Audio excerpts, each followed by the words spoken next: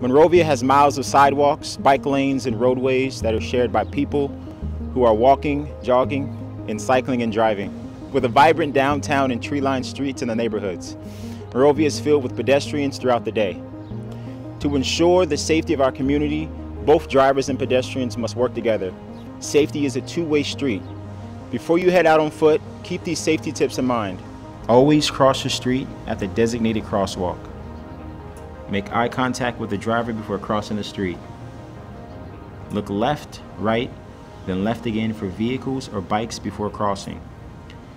Carry a flashlight to increase your visibility at night. It's safest to walk on the sidewalk, but if you must walk on the street, walk facing traffic. And watch the road, not your phones. For drivers, be aware of your surroundings and look out for pedestrians at all times. Pedestrians have the right-of-way at crosswalks, so yield and be prepared to stop. Follow the speed limit in school zones, neighborhoods, and where people and children are present.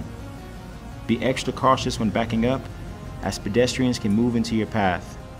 Never use your phone, and never ever drive under the influence of alcohol and/or drugs.